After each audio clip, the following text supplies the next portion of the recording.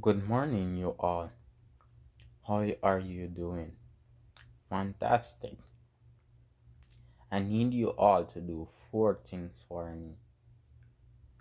Leave your choice, share, and be a dominant subscriber to Productivity so you can get the latest update on this implementation, right? And also do leave a comment so I could elaborate with you, right? The Welcome back to another episode of Productivity where I'm going to share the process of food to you guys. It's like we are eating an apple and we need our mouth. That's the first step in the process.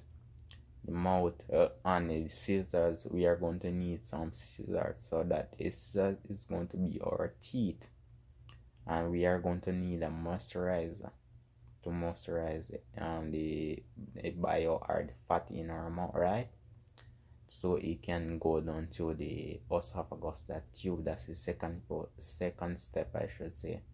And then the third step is going to go to the liver. The liver is going to secrete fat by that same thing that I'm talking about, and then it go to the gallbladder, where it store the gallbladder, where it store the fat, and then it go to the pancreas. That's the beginning of the esophagus, right?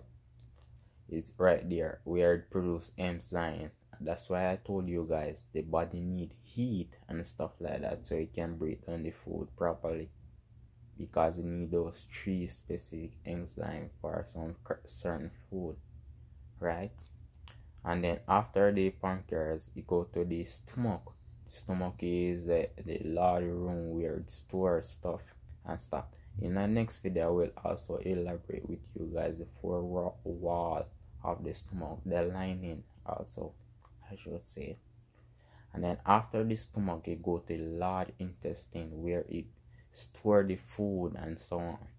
And then it go to the last process. The last process is going to be the small intestine, and the small intestine basically do absorption, where you get this necessary nutriment and stuff like that in the capillaries and so on.